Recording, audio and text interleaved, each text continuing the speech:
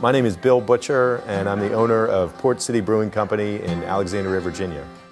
I'm the Executive Director of Riverhead Resources. We provide business support and business building services to entrepreneurs. We make solar panels here in Milwaukee, Wisconsin. You got to believe in what you're doing and believe in what you're going to build. The connection I see between small businesses and middle class really is that they're one and the same. It's middle class people that start small businesses that employ other middle class people. I think that small businesses are the backbone of this country, and I think that they are one of the single most important factors in getting this economy restarted. Small businesses produce most of the new jobs in this country. They are the anchors of our main streets.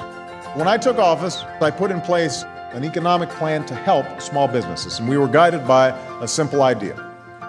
Government can't guarantee success, but it can knock down barriers to success like the lack of affordable credit. I had no idea that they could help a business like me, and it was great to see that those programs were available. And that's something that I think other small businesses can really take advantage of. The money that's spent in small businesses stays in the local community, and it directly benefits the families that own other small businesses. We started with 4 guys with this idea to make solar panels here in Milwaukee, and we're up over 30 employees now.